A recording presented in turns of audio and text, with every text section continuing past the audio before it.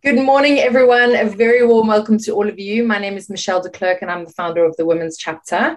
And I am delighted to have James Oakley here with us today. He's the founder of James Oakley Media and one of the Women's Chapter partners.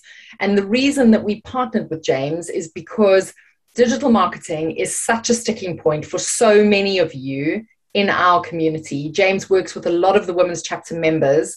And in fact, he was doing that before I realized that a partnership between us was such a natural synergy. So James, thank you so much for joining us. And this session is part of a series of events that James and I have put together, really where I've been able to kind of tap into his knowledge and pick his brains around the topics that are most relevant for those of you that are building and scaling a business. So James, a very, very warm welcome to you. Thank you so much. Pleasure. Thank you for having me. Just a reminder to those that are coming into the room, this will be recorded. We're recording it and we'll be sharing the assets with you afterwards. Please, for the sake of minimizing background noise, keep your microphones on mute. This is going to be an interactive session and we will have time for questions at the end. But for now, I'm going to hand over to James. I'm going to remove myself from the spotlight so that you can see him and he will be able to share his screen with you and tell you a little bit more about what we're going to be dealing with today. Great. Thank you very much, Michelle. So yes, hello everybody. And for those of you who weren't on our previous masterclass, just very brief 1-minute introduction about us. So the topic today is obviously on actually getting real ROI from your marketing and what you're spending, whether that's in your time or actually with actual money that you're spending, say, on Facebook or Google Ads, things like that.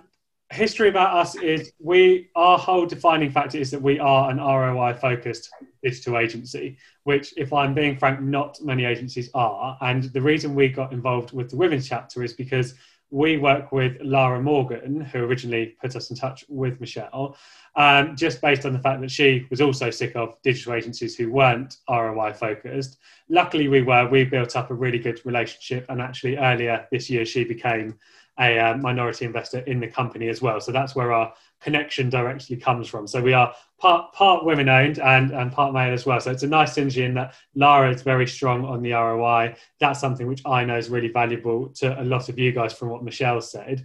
And especially as depending on the different stages of your business, today is really going to try and address that from sort of when you're really just starting to grow, but also from when you've grown a little bit and actually you need to take it then to the next stage where you really scale your business and what you're going to do then.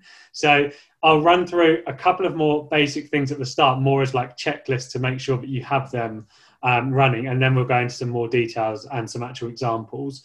As Michelle said, there will be time for questions at the end, so feel free to throw those out, and Michelle, I know you'll pick those up as well and we can run through them at any time.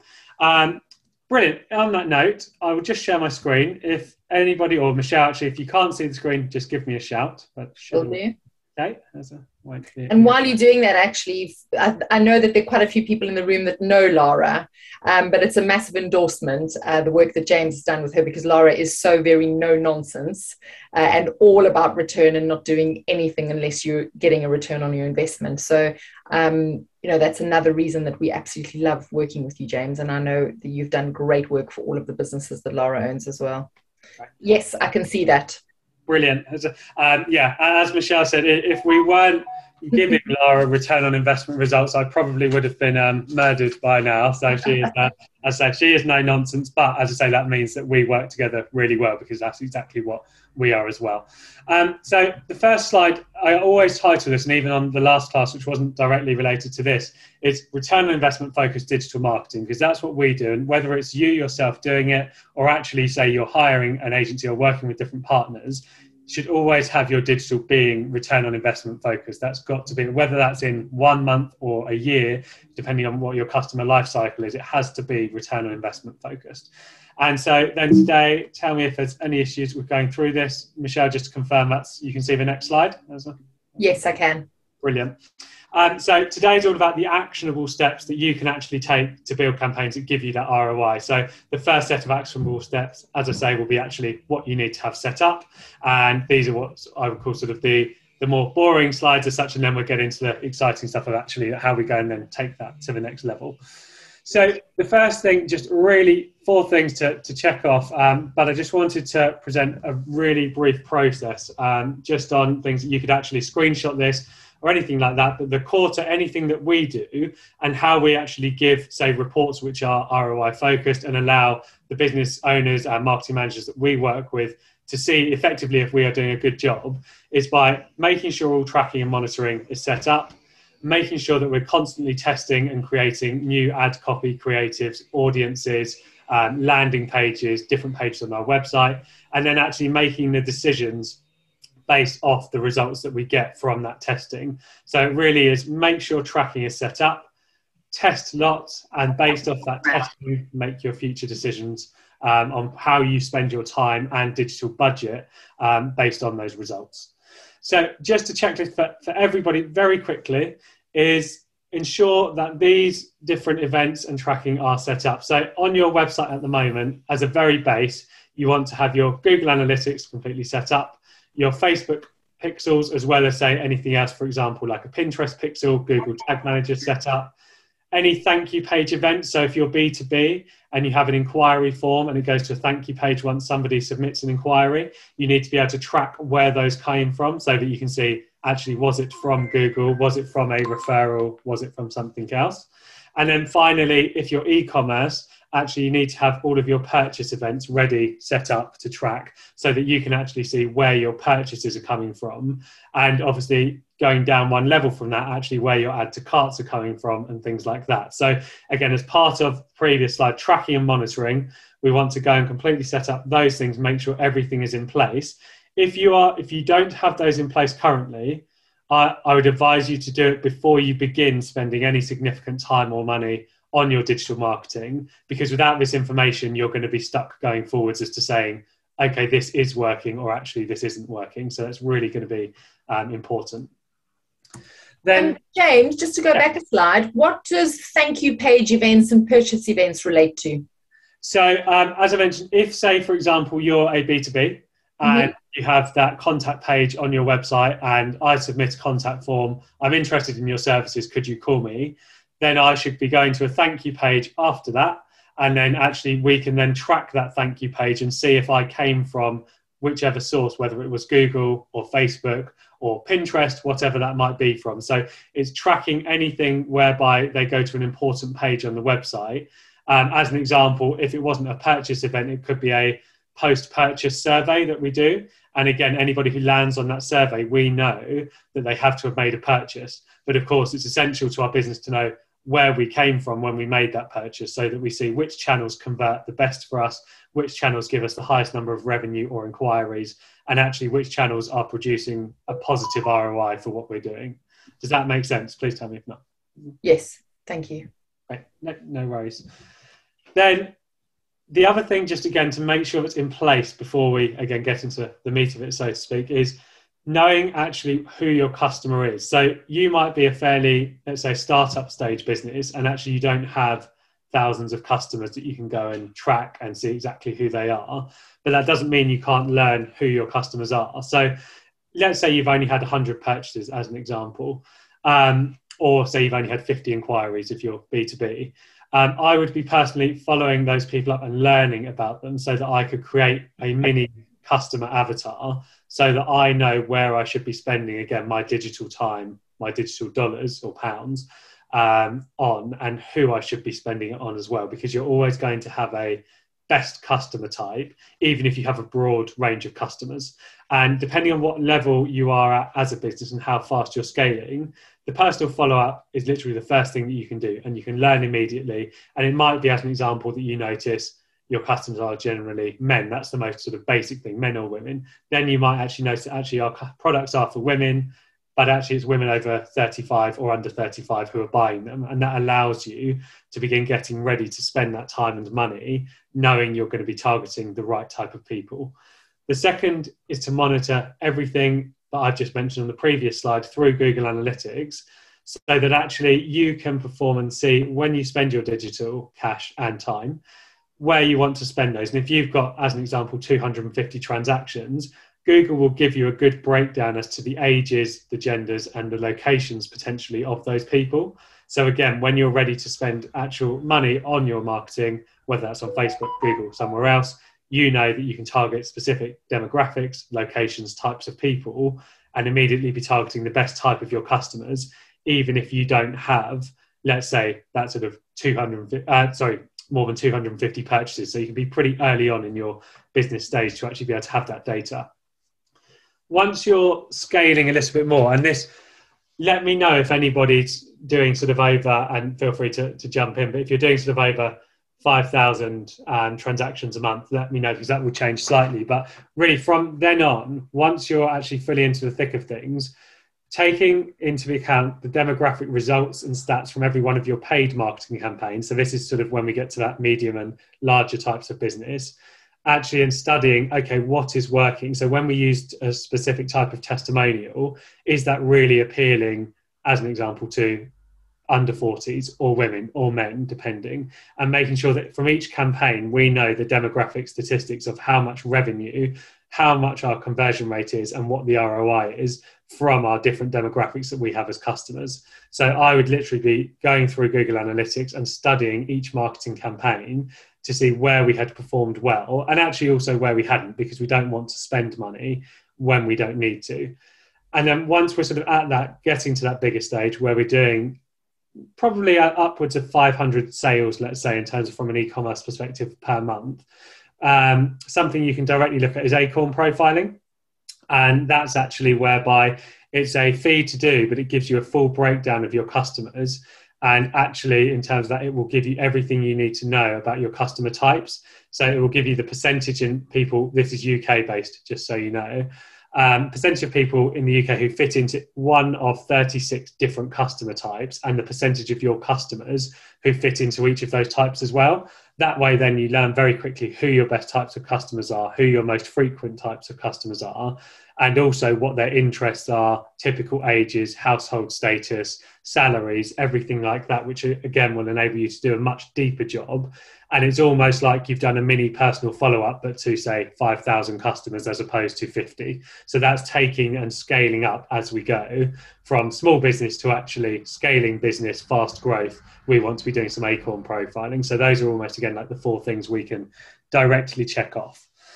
James, just a question on Acorn profiling. You mentioned like 500 purchases. Do they actually need to be purchases, and is there a minimum number of those that you need, or can it be done on engagement? So with Acorn profiling, it is based off the postcode of the delivery addresses on an e-commerce aspect of where we are. So it needs to be a purchase, or obviously it might be, say, somebody who's gifted, but in that sense, that is how they get that very specific data. So that's where effectively, like, we'll work on Acorn profiling. So it's purchase only, hence you need to be at that slightly larger level as a business to be able to use it effectively, because it works much better if you enter, as an example, 5,000 pieces of data as opposed to 500, just because you don't effectively, you need to build up the amount of data to get the best results. Okay. Then just briefly, before we go on to actual direct examples, is things that we are going to need to know, again, to actually scale, what is the long-term ROI from our purchases? Because for a lot of people, it's getting in that first sale. If it's not profitable, it might mean that you actually can't scale your business, but you haven't potentially looked at the repeat purchase rate from your customers. And that might mean that actually your business is scalable, especially if you have a replenishable product or something like that, or a service which is effectively ongoing. So as an example, generally, we work with somebody on a monthly basis, and typically, providing that we do a good job, obviously we work with them over a number of years. And so if I simply did a return on investment from our level on a first month of the fees that we charge, actually we'd almost definitely be losing money every time. It's only the fact that we actually stay and work with people as partners over a long period of time that we become a profitable business. And it's exactly the same way from an e-commerce focus. So that effectively, if your product is purchased once every 3 months or twice a year, actually, if you know the 3, 6 and 12 month lifetime customer value, that will allow you to scale a lot faster in your business, knowing what your cash flow is likely to be. So if, for example, you know that 20% of your customers come back and purchase within 6 months, actually, for every £10 of revenue you take, you know that's actually going to be £12 of revenue, providing that the second purchase is of a similar value. And that means that you can spend a little more to get your customers. It means that you can compete a bit more against your competitors to get those customers through the door the first time. And then it really does allow you to actually say, okay, if I'm looking for my business investment, let's say in 6 or 12 months' time, I can actually show potential investors what our forecast is based on what we did last year, because I know that 1,000 of our 10,000 new customers are going to buy again in the next 6 months. That gives me a certainty of revenue. So that's very much like a strong focus that I would want to have for certainly an e-commerce business, but ideally a service business as well. Knowing your lifetime customer value, especially over 6 and 12 months, just because it gives you that cash flow forecast. And as I say, if you're looking at either scaling your business quickly or looking for investment, these are exactly the types of things that people like that want to see. And James, does this also then kind of prompt thinking around what other products and services you can put in place around your hero product or your primary product so that you can keep getting people to come back? Maybe they're not buying the same thing, but they might be buying other products and services from you.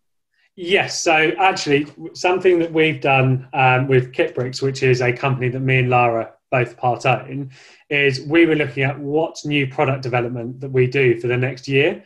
And this was just before the pandemic, but as in we've since gone on and put that into action. But we invited effectively 50 of our top customers to effectively like a meeting in London. And actually we had about 25 in the end who were able to come.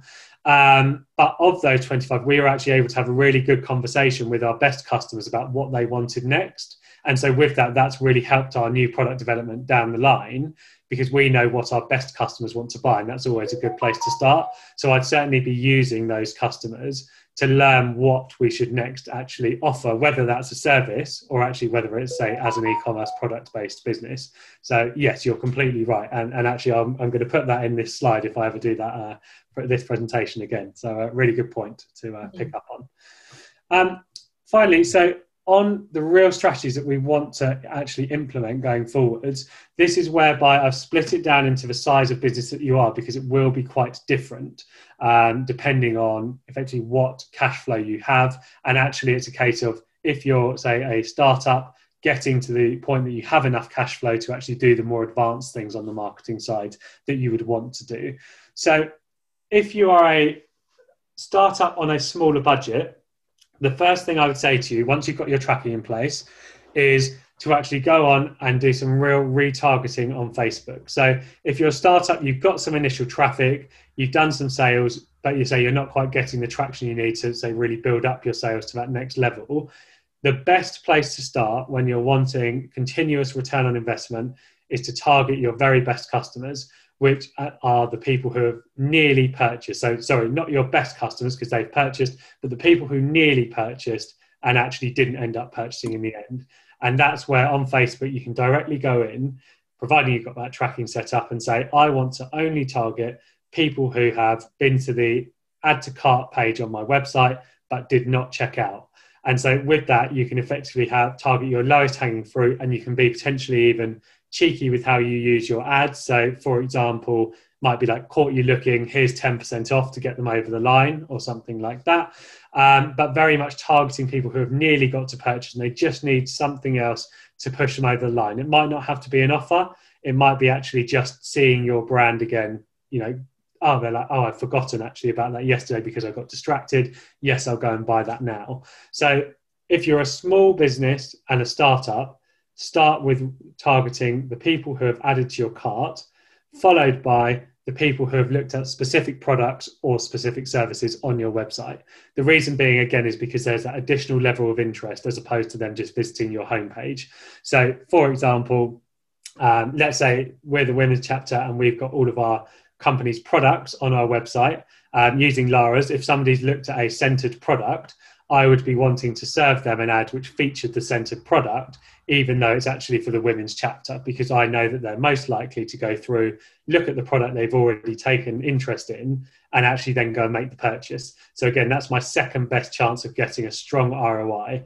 And that effectively means that if we can build up enough in this area for people who have previously visited the website and shown interest, that should give us the budget to actually start ranging and broadening what we're doing, which would go directly, based on our experience, directly into Google Ads. So we build up first on Facebook, we start getting an ROI by targeting people who have visited us on the website, and then we move that cash that we've actually managed to build from the return there into Google Ads and start bidding on some very specific things. So specific intent would be, as an example, in Scented's case, which is an aromatherapy balm, it would be buy aromatherapy balm. And then effectively we are competing for somebody who's not typing in our brand name.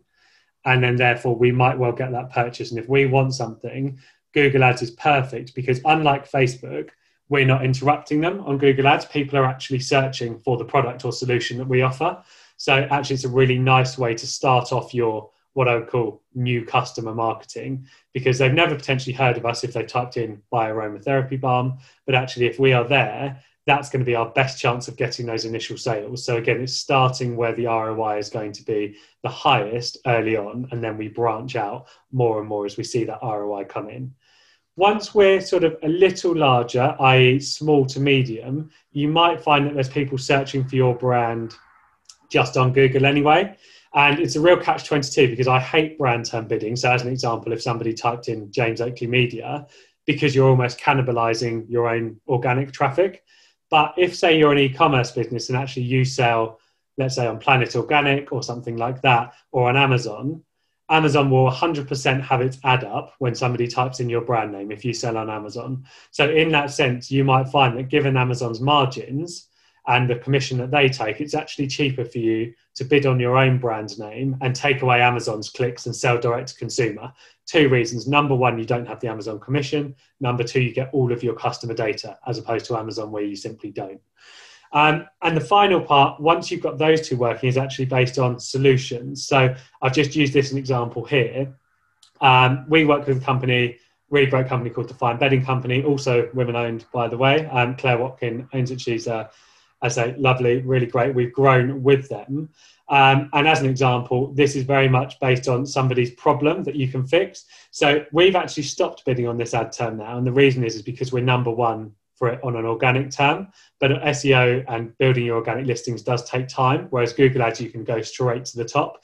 So this would be my next stage of branching out your early Google Ads. And it would be based on offering a direct solution for somebody. So if you sell a product that helps people to sleep better, actually bidding on something like, let's say, can't sleep after exercise, if that's what your product does, helps people sleep and be calm and have a restorative night's sleep, you want to be bidding on something like that, because it's very likely that I'm going to be wanting to buy a product which helps me sleep after exercise. So if we've got something along those lines, that will be really, really useful going forwards. And again, like I've got on every one of these sample slides, split test your ad creative, split test your copy and your landing pages as much as you possibly can. At the start, you'll probably only be able to do 2 landing pages, 2 sets of ad copy because of budget. But actually, let's say 3 months down the line, once you have this working really well, you might have, say, 4 different landing pages, 5 different sets of ad copy and 3 creative. So you will grow, but always make sure you are split testing, because I promise you will significantly bring down your costs. And I will show you some examples of actually doing that as well. So once you've got that hopefully in hand and actually you've grown a little bit more, I'll just skip that middle slide for a moment, is actually moving on to when you sort of become that more consistent sales, let's say, again, looking at that sort of 250 sales or more a month, actually you want to begin branching out what you're doing on Facebook and what you're doing on Google. And again, from an ROI perspective, this is where it becomes harder, especially since the iOS update, which Facebook implemented back in May.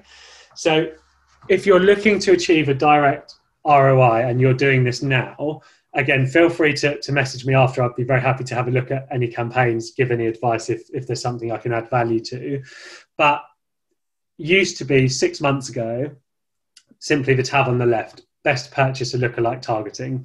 and you could literally look at any customer who's purchased from you, let's say as an example, a minimum of 2 or 3 times, and providing you have at least 500 of those customers, you can put that data into Facebook, and Facebook will go and find a lookalike audience who's just like your best purchasers. And that used to be ideal, and we could run a lot of ads, which would be really profitable simply by targeting lookalikes. With the iOS update, that has changed. So it's still relevant, and I would still be doing it, and I'd still start there. And I would still start on best customers as opposed to all customers. But again, if you're not quite up to where you have, say, 500 people who have purchased more than once from you, start with your customers, because that's still better than anywhere else, and build those lookalike audiences. But additionally, what we found has worked really well is specific interest targeting. So this is whereby with Facebook, you might have done this before on the ad screen, and you can go to detailed interests and you can add things. As an example, is interested in aromatherapy, is interested in entrepreneurship, is interested in Whole Foods, as an example. So with that, it's taking that to the next level, which Facebook doesn't directly offer you. So if I have a golf product, and we work with a golf brand doing this actively in the US at the moment, and I actually type in, as an example, onto Facebook's interest golf, I will get tens of millions of people who are interested in golf. Whereas actually, if I want to reach people who are going to buy a golf product, I probably need to target people who actually play golf and at least follow it very closely, who might well buy my apparel. So with that, what I would be doing is targeting, and what we do is target very specific players who actually therefore would only be followed by somebody who has a real interest in golf or plays golf. So for example, it wouldn't be in the UK's case, Lee Westwood, who's sort of one of our top golfers. He's got millions of fans in the UK. It would be somebody who had maybe a couple of 100,000 fans worldwide, because it's smaller and much more niche, and only people who play golf regularly or follow golf really closely would actually know who he or her is. And taking your interest targeting down really helps, because that way you're not just targeting everybody who's interested, you're targeting people who have a very specific interest in your effectively product area. So that is another thing which you should definitely be testing once you've looked at your lookalike targeting, or even if you found that you were doing lookalike targeting and it was working great, but actually your purchase cost, as an example, may well have doubled or tripled in the last 6 months. And that's not unusual, by the way. That really has happened. Hence, we've needed to find the workarounds around it. The final stage, once you've gone through those stages, is funnels and driving people based on really engaging ads. And in the last class that we did, I went over a couple of examples with Kitbricks whereby we targeted people who are interested in outdoor swimming with an ad around the most dangerous outdoor swims to do in the world, things like that, whereby you get a lot of very cheap traffic to your website. And the key is combining the first 2 tabs on this graph, which is your best purchaser lookalikes and specific interest targeting, with something which is really engaging for that group, and actually getting ideally thousands of people on your website for around 15 to 20p per click. And that can still happen, because then that means that not only will they potentially buy from your website, but you also build up a whole new group of people to go and retarget based on where they go on your website. And that is massively useful, because it allows you to have something which isn't as high potentially on the ROI side initially, to go straight through and retarget them, which will be the highest part of ROI of any marketing that you're doing digitally. So if you're targeting new customers, your ROI will always be higher when you're retargeting. So it effectively gives you another way to build up that retargeting list really quickly, and actually suddenly put in a whole new funnel of sales into your business that you didn't have before. And the key is knowing your business really well and what somebody's going to relate to. So you've really got to bring that out and then use that as best possible. And again, as always, combine that with ad copy and landing page testing, as well as the creatives that you use. Just a little conscious on time. I want to make sure we've got enough time for questions at the end. So I'll run through the next slide on Google Ads rather briefly, but again, feel free to come back to me at any point. Is actually, once you've gone through to that stage within your company, getting onto Google Ads, again, you can also target people who are similar to your customers with Google Ads, and you can also target people who have been on your website. So I'd certainly be doing that. But additionally, in the same way as the funnel driving engaging ads on this slide, if you can target people who are doing research and comparison-based searches on Google, for example, best aromatherapy balm, or why should I use an aromatherapy balm in Centred's case, we can actually go and then add them almost to our retargeting list to then target with product-based ads. So it's another way of adding really engaged people to your retargeting list, which you can then effectively use to target and obtain that higher ROI. And the last thing just on this slide is competitor bidding, which may be a good thing or may not. Normally, competitors will simply come back and also bid on your name. That's sort of the typical tit for tat, and you've got to work out if that's worthwhile. But there are some very cool things, I think, that we've done recently which have allowed us to do this, but in very much a comparative way. And a really good example, and where we actually got the initial idea from, is if you type in Trustpilot, you will see ads from companies like TrustSpot and other competitors who have a direct comparison-based Google ad, where it will be compare the features and the pricing of Trustpilot to TrustSpot, for example. And they're actually getting some really good click-through rates for us. Normally, you get a very low level of engagement because the people are interested in your competitor. But if you can show that you have a distinct point of difference, it might be that you're actually able to pick up a really large competitor who gets 25 times the searches that your brand does and actually get people interested in your brand. Because if you're selling the same solution or a very similar product, then those people are your customers. So you want to be able to be seen by them. So I would say that is worth considering, even if it's a larger competitor, providing that you have a distinct point of difference or a very specific benefit that you can show versus your competitor. Right, on to some direct examples, which I will run through. And I used one of these last time, but I've just implemented a new one onto the examples list here, and I can zoom in a moment as well if we need to. But a real life example of Google Ads whereby we've effectively tested and seen direct results is the middle image here. Where can everybody see, or Michelle, can you see where it says device, computers and mobile phones? Is that clear to you? Yes, but I think we probably would benefit from having a zoom in. I'll just zoom out, then I will zoom in. Well, I'll try to in a moment. Apologies. Yeah. Just because from what I can see on Zoom, it doesn't share like the screen completely. No problem. I'll make it. Let's see if I can zoom in on here. Oh, there we go. Yeah. I'll specifically zoom in on that in a moment, just so that we can all view it. But the base premise is that actually we were running a really large campaign in terms of, this is, by the way, you can see here that's been spent £3,500 within this campaign. And what you'll also see is that it's split between people on desktop computers and people on mobile phones. Mm-hmm. When you look at the bid adjustment, which is the fourth column along, you'll see that the mobile phones, they have a bid adjustment of minus 65%. And that was because this particular company, we were really struggling. We needed to get conversions basically for under £70. That was sort of our target. And with that, they were really struggling to do that on mobile. And so what we did is we effectively then therefore adjusted the mobile bidding to say that we would bid 65% less for if somebody was on a mobile making the same search than we would to somebody who was making a tablet-based search. And we did the same with computers, but 25% only.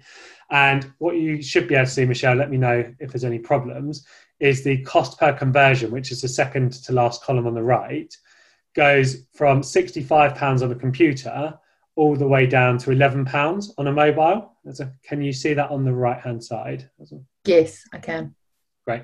So effectively that we are running at this point almost exactly the same ads. We've got a very slight copy difference on the mobile-based ad, but effectively it's the same search terms, and our cost per conversion is 1/5 of what it is on a desktop on a mobile. And nearly every other search campaigns you'd see, if you looked at something standard, you would be paying more for a mobile purchase than you would for a desktop. But what we've done is effectively adjusted the amount that we're willing to bid, and that therefore has brought down the number of clicks on the website. So you'll see here there's only 600 clicks from mobile versus 2,000 from desktop. But actually, from that, we've had therefore half of the purchases, but from 1/4 of the clicks. Therefore, we've managed to save a lot of money. And the cost per click is effectively significantly reduced by the fact that we say we are not willing to bid anything more than X, which means that we've paid 45 pence per click as opposed to £1.50 on a desktop. And actually, this is sort of, we're now running these campaigns across a number of clients, but we only found this around 3 or 4 months ago, whereby if you reduce that bidding, what we do is we almost begin to start getting those sales towards the end of the day when all of our competitors' budgets have run out.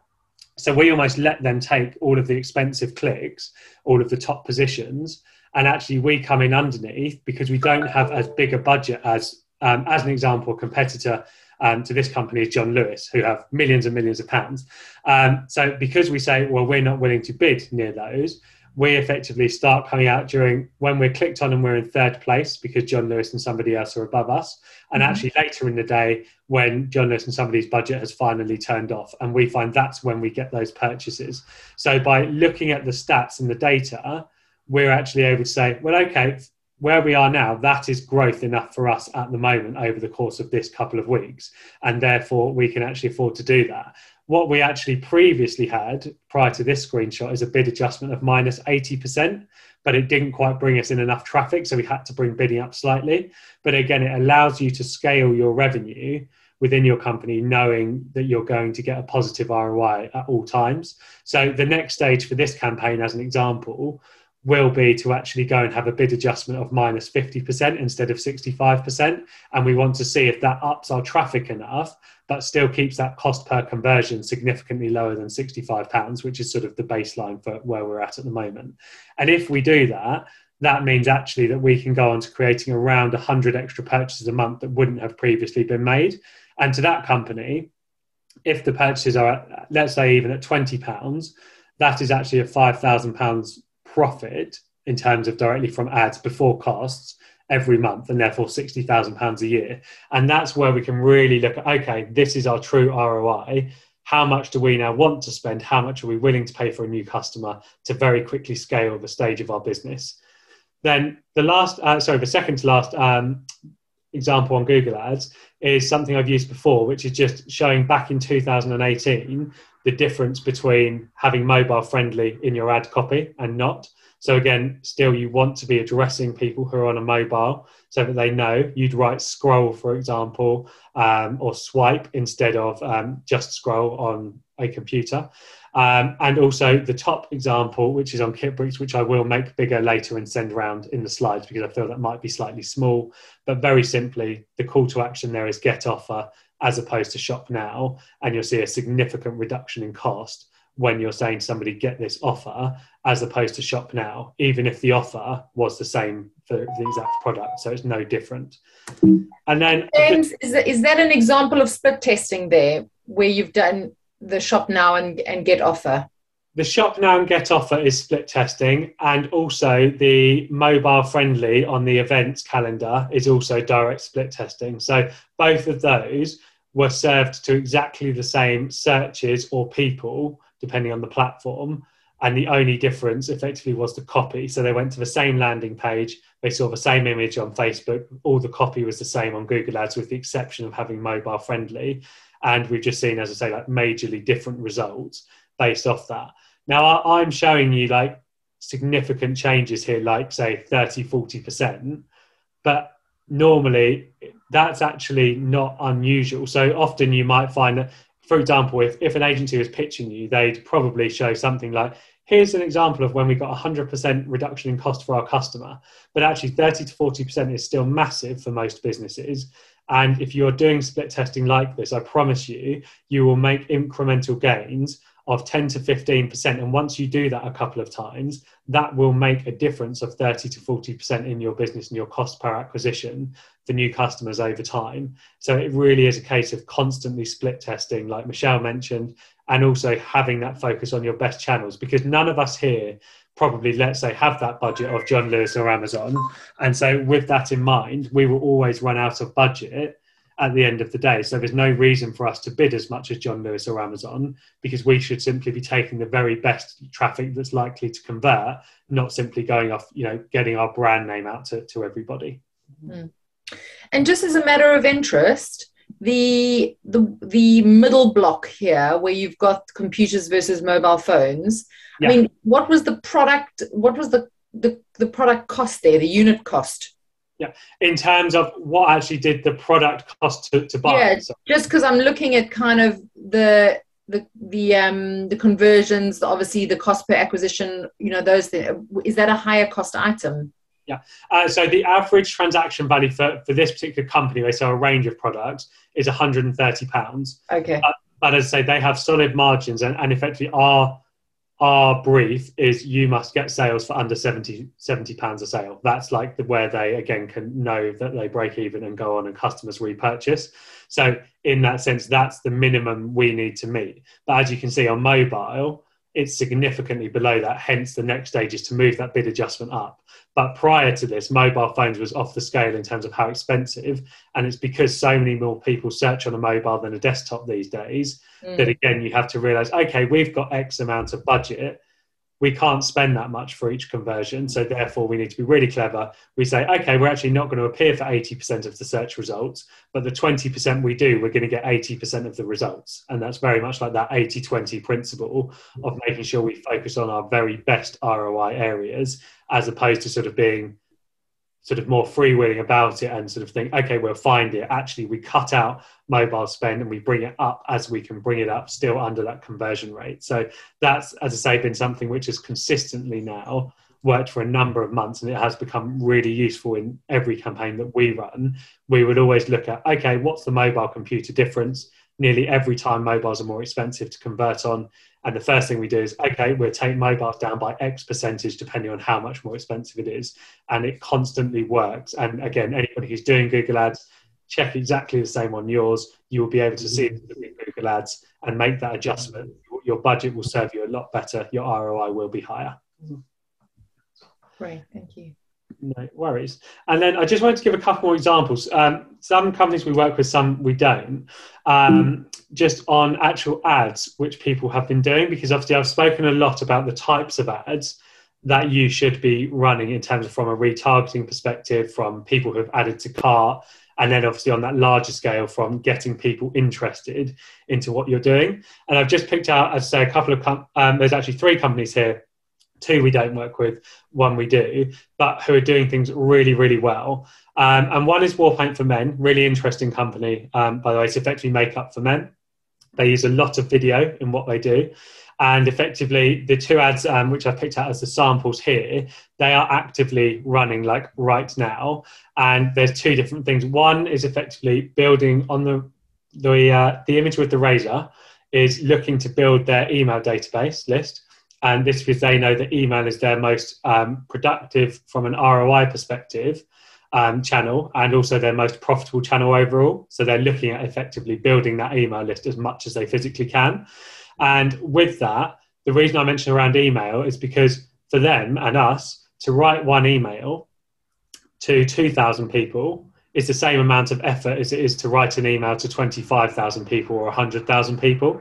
So the more people we add to our email database, if we know that 5% of our email database converts, if we can add another 20,000 people, providing they're similar to our existing customers and a good type of person to add, we can then again look at actually scaling our business via email as another channel alongside Facebook and Google Ads. And the ad on the left is effectively an ad which is run only to people who have effectively added to the cart, but actually not purchased. And there's actually effectively an offer on, therefore, and they must have added to the cart at least 3 days ago in this case. And that means that effectively they haven't come back and bought the next day. There's a good chance they've forgotten effectively.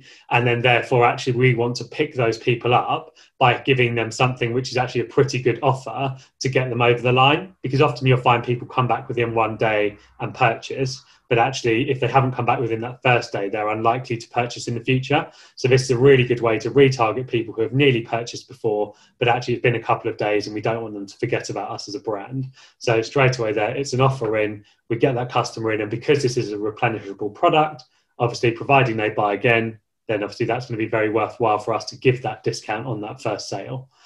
And then James, I just want to comment on the first one that you mentioned with the razor. And I mean, correct me if I'm wrong, but that seems like a really good way to qualify your audience, because they'd be signing up because they want your product. I mean, I suppose ultimately whether or not they were prepared to pay for it is a different story. But to build a database, because I think that's also a challenge that a lot of startup brands face, is really getting the volume and the people signed up to their communication so that they can start to convert them, which ultimately is much cheaper than having to advertise to those people. But yeah, I mean, I that seems like a really good way to get people signed up where they're qualified in terms of their interest and their desire for your product. Yeah, and you're completely right. So when we run anything which is based on competition, because the worst thing you could do is say combine with another brand and say like and follow us on Instagram for it to be in with a chance of winning something, because that way you only have people who like and follow you who wanted the competition.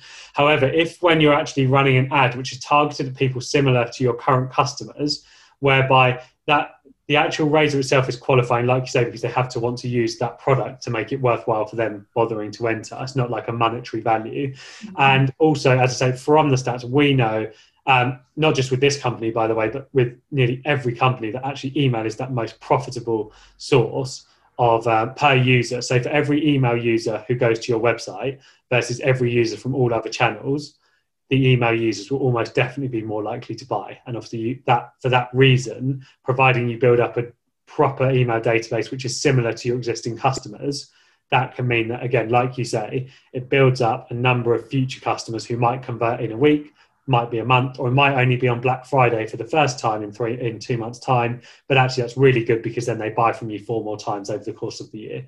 So yes, absolutely. And especially in the run up to Q4, building that email list in October is going to be massive, because people are going to be in a buying mood from the 1st of November, because people are going to go earlier this year. I warn you all of that now. So if you have stock, you will be pleased, because November will be a full buying month and people will go from the 1st, not the 21st.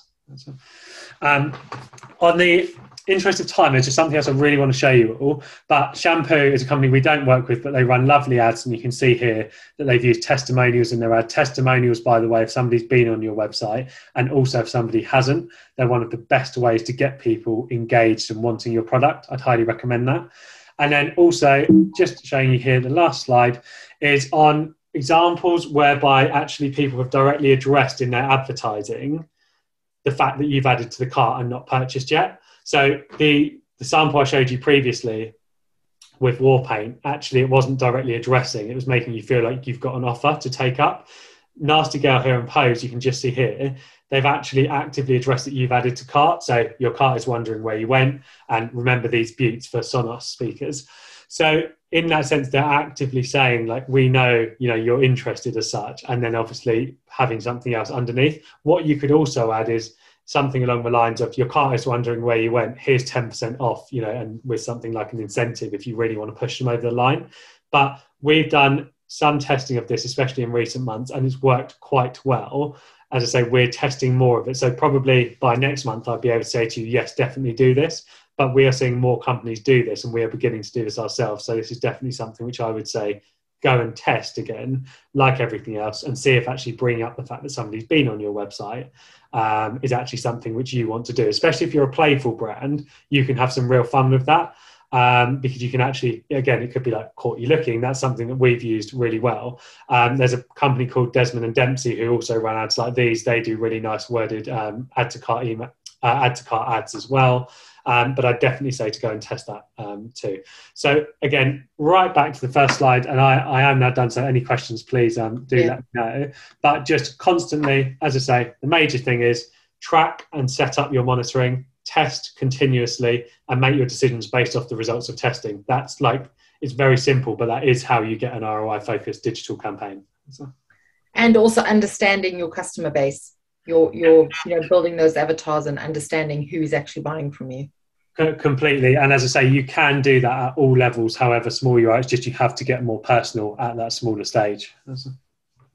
Thank you, James. That's amazing. Everyone, please, if you've got questions, either pop them in the chat, or if you would like to ask a question, you can unmute yourself and ask questions. Hi, James. Don't know if you can see me or not. Hi, Valerie. Yes, I can.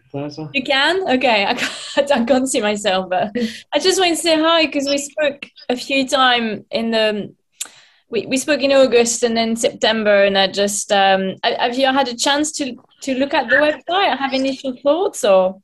Yes, so I sent you through initial thoughts. I'll resend, as in just after this, and to run through it, and then any questions based off that, feel free to send it through, or I'll give you a call time and we'll speak this Friday.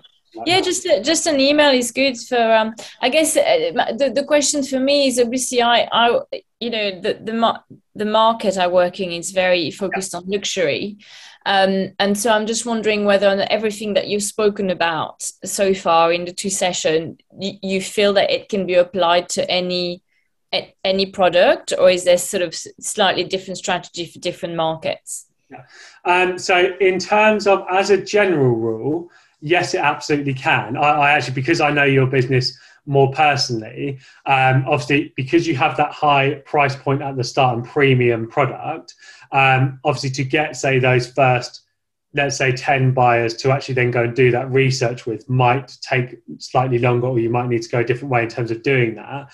But once you actually have them, yes, absolutely. So it's just a case of actually getting them in the first place, but providing you have those initial buyers, exactly the same. And actually with that premium price product, going more personal actually is something you can do on a permanent basis. And that's obviously really good from an aspect of customer service, getting people to rebuy and also recommending you to their friends. And that's, again, something which will be, I imagine, like a very important part of your business, because people's friends are more likely to buy because they'll be similar to them. Yeah, absolutely. Okay, great. Thanks. I think Nikki's raised a hand. Do you want to ask a question, Nikki? Hi, James. Hi. Hi. So our business is going through a really exciting change right now, and obviously we're in the sort of beauty space at the moment, and I definitely will get in touch with you, separately. I suppose I also had a question about organic SEO, which, as you said, just takes longer. It's a longer haul. It's a longer game. Is it worth investing in that alongside the paid digital marketing, and also do you help with building email lists, and what's the best way of, because we've just moved to Klaviyo, which has been fantastic, right. And we are focused on growing our email list. But I had those 2 questions really, and video content, does that improve the kind of reach and engagement, and is it worth investing in video content and video advertising?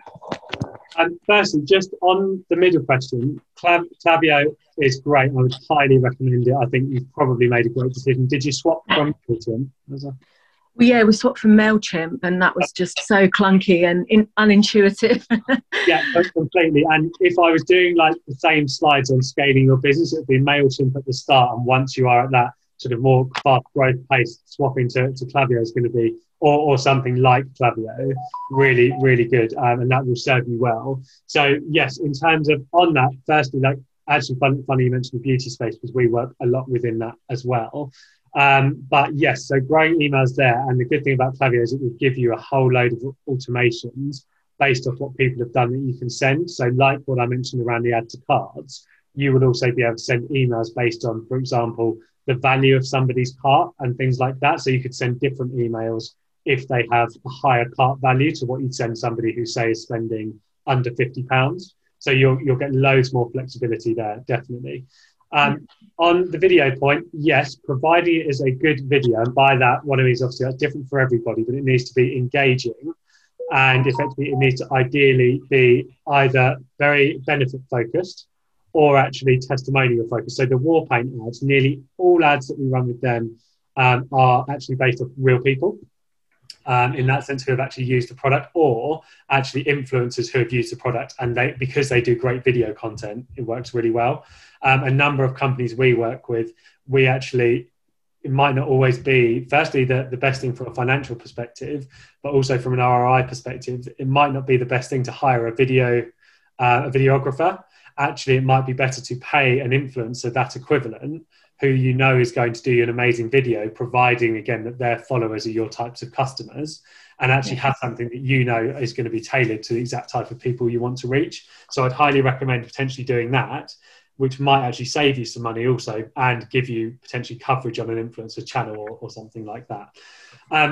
Finally, on the SEO, and I could talk about SEO honestly and we will probably for a whole different session because it is so important.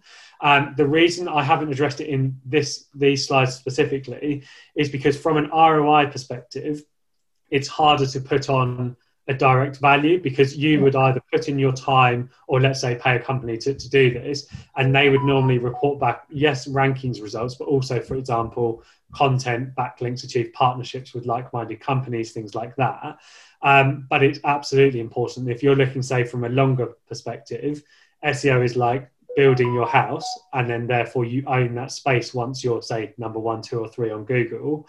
And PPC, Facebook ads, is very much like renting that house at the top of and once you stop paying, you lose that. So SEO is absolutely important. And at some point, actually, I will have to do something specifically on that, because long-term growth of your business, that's got to be one of your 4 main channels alongside your paid ads. So yes, and congrats on moving to Klaviyo again. You'll have a much nicer email life with more ROI.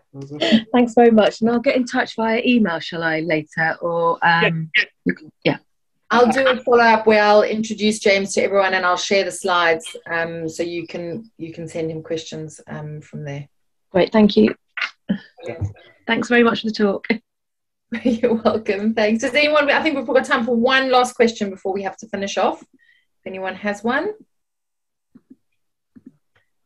James, I have a question, and I don't know how long the answer to this would be, but I'm conscious that today we've spoken a lot about UK exposure and return on investment in the UK. And I know for product-based businesses with Brexit and everything's going on, it's very challenging to be trying to break into new markets right now. But possibly for those who have service-based businesses, are there any markets that you've identified that are quite interesting to break into from a brand awareness perspective if you have a product? So it's sort of kind of a market you might be lining up to sell into, or for services, possibly those that have online training or anything like that, where they could be getting good conversions that might cost less than what it costs to advertise here?